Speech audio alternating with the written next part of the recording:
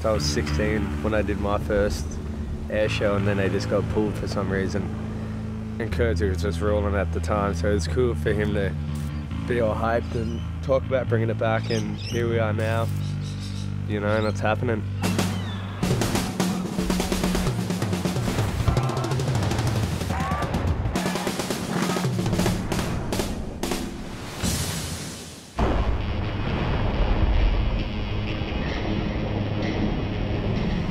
Yeah, this is my 9th year coming back here as a person not living here anymore, but I grew up here my whole life in Coolangatta, Tweed Heads area. Basically been coming back in those last 9 years for 7 of them as a tour surfer. I come back here only for about a month to 6 weeks across the Quicksilver Pro time when the events are on. Now to finally come back and with a completely different purpose than I ever have before. It's weird to come back with this mind frame of just like so passionate about this airborne project with airs, and then also to be at home and to be able to put it up in front of my friends and family, and also obviously the globe, and try and showcase something new in our sport. It was a daunting thing almost being here for those few weeks leading up to it. We'll just have a good group discussion before and just I think it's good to have all those everyone there that kind of give their opinion on what they think these are what high scoring areas separate themselves or different areas from. Right. And how high do we go on creativeness? For me, on my side, I really want the surfers to feel like they're a part of this movement. They're a part of this platform and everything. So I've been, to develop the criteria, to develop the format, I've been really asking a lot of the guys, like, okay, what makes sense to you? Does this make sense? Like, you know, what should we be scoring the highest? Is it big and gnarly, or is it tech? Is it, you know, where are we, what avenue, what gets scored more? We have big ramps out there, we're going to leave a big room, you know? Yeah, there's going to be a lot of like scores. There's going to be heaps of those scores, and you just tell them that we'll try our best to make sure that gaps at each like point between 2 and 3, 3 and 4 is a different class of airs, you know what I mean? Exactly.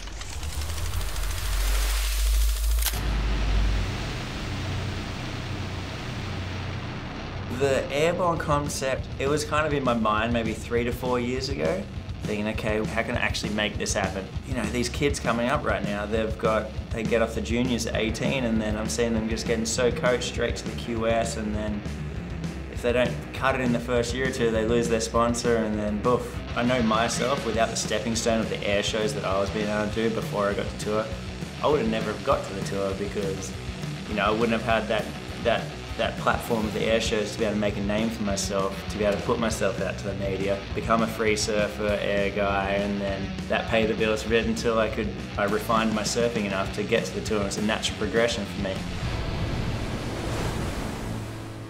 And some guys maybe won't ever make that progression, but I want there to be a platform for these guys that are super talented but don't have that mindset of being able to get to do, you know, 3 turns to the beach, link their maneuvers perfectly, make sure their arcs are perfectly carved and all that kind of stuff, when they just want to go out there and go big and just do the best stuff and do the most craziest stuff that's going down. Well, I think it's great for guys like us because we don't really have an outlet besides like making little videos.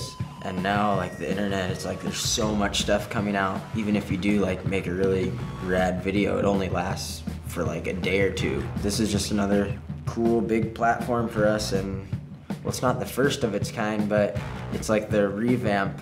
When I was growing up, this was all happening, and then I felt like right when I became a pro surfer, this all disappeared. Now it's like finally happening again.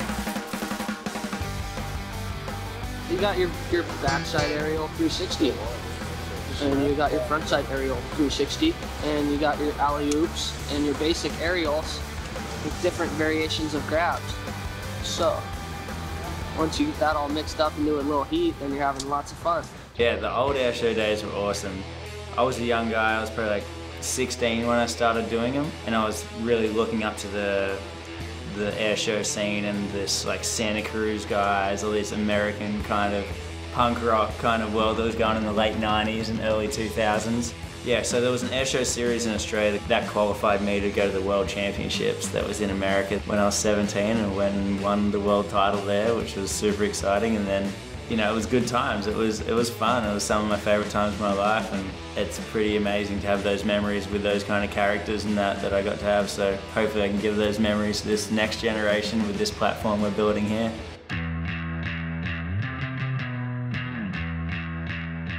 I reckon it's going to be so good. It's sick how we got a mix of free surfer and CT guys, so they both can have, like, I don't know, different approaches. They're all pretty gnarly. Like no one's not gnarly. Like Everyone in there can do like the craziest shit if they get the right way. So it's so good that Kerr's pulled this out for us, because we can go and work on video parts and stuff at the same time, and then come and do this as like a casual tour.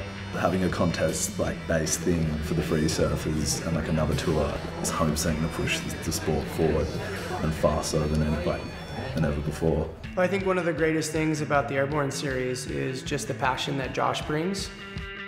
He took his passion from being a surfer and a competitor, and basically he's built something that gives an opportunity for a lot of people who may not just fit into the different types of competitive environments that there are today. And I think the great partnership between Josh and the WSL is creating something that we have this amazing platform and elevating those, you know, these crazy stories and things that these surfers are doing that weren't previously covered by the WSL. Really kind of gets me thinking, going like, all right, what can I do that's different and that really will be the next big thing in a couple of years and stuff. Yeah, really trying to think outside the box and go, all right, like, you know, you've got the varials and stuff that people have started doing a couple of years ago, and so yeah, what's the next stage, and trying to get ahead of everyone, so it's awesome. Historically speaking, with airs, back when they did the first air tour, there was a big division. And at that point in time, when my whole generation came to the WCT, it was a major shift in what high performance surfing was. All the power surfing guys were like just hating on airs, and there was just this big difference of opinion on what's what in surfing at that time. And it kind of opened the door for the air shows, because at that moment, a lot of the guys that were doing the best airs weren't on tour. What's really cool now is that some of the best aerialists in the world are the best surfers in the world, like your Johns and Gabriels and Felipes and Idalos. And those are definitely some of the best aerialists in the world.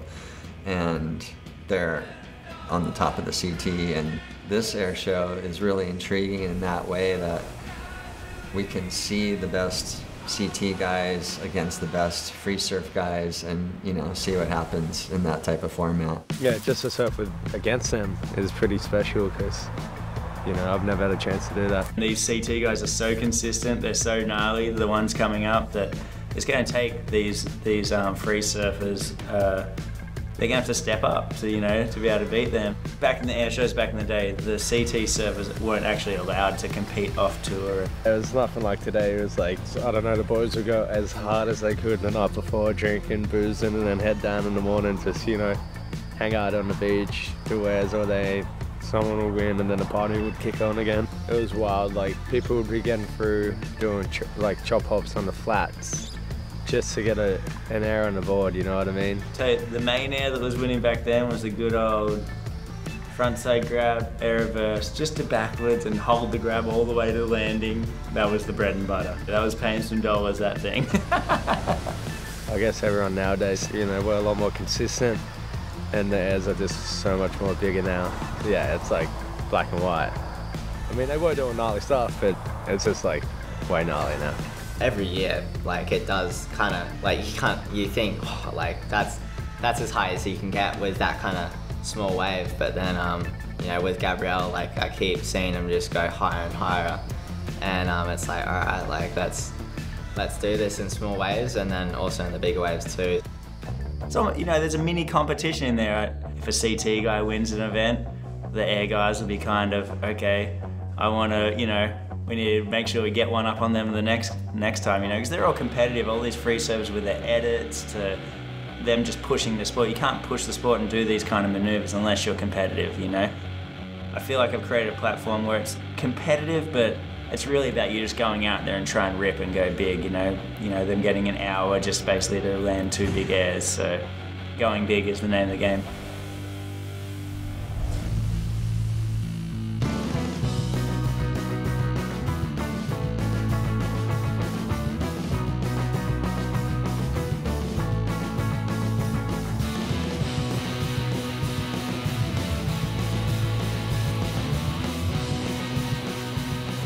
Yeah, I was kind of surprised, but not really surprised to see the first 2 events of the year won by CT surfers.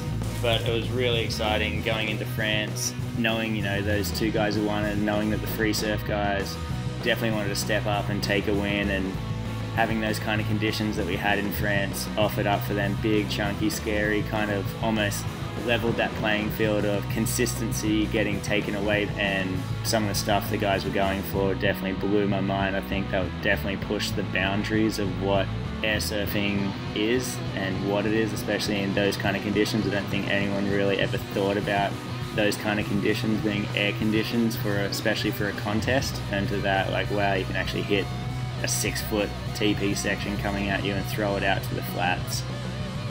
We saw some amazing airs done, and to see Ian come away with a win was just insane. I'm really excited to see what happens next year and see where it takes us.